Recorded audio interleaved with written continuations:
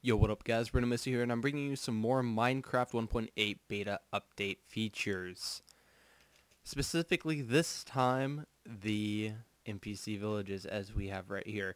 So NPC villages are randomly generated. There's, I believe, an infinite amount of them, but I believe there is a minimum space between them. They're laid out by these gravel roads, and some of the features that come with them are like this, which are this nice little farm thing. You can come and get some,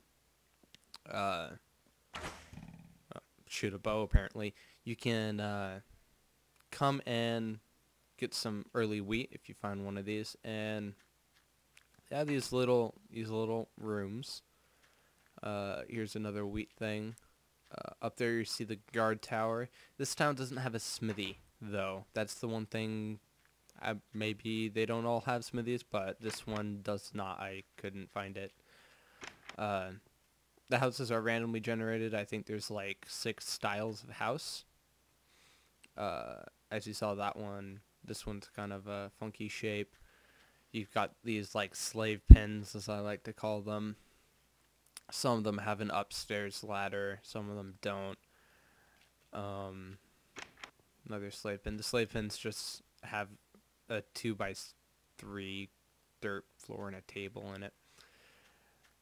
So that's basically really it for the town. There's the smithy, which is kind of cool. I would show you that, but this one doesn't have one. It's, you know, it has iron bars. It's got some furnaces stacked on each other. It has, I think it has this little thing of lava in it too, which is nice because you can get some lava. They all have wells. This is pretty deep. So, you know, that's kind of cool. It's a cool looking well. And then they have these guard towers, which are 3 floors tall, at least all the ones that I've found. Here's this one, this floor is a little smaller, and then you've got the roof. So that's really all there is to the NPC villages currently. They've got these black little light poles, which are kind of cool. I didn't see this. This house apparently has a backyard-ish kind of thing. That's kind of cool. You can put a garden back there or something.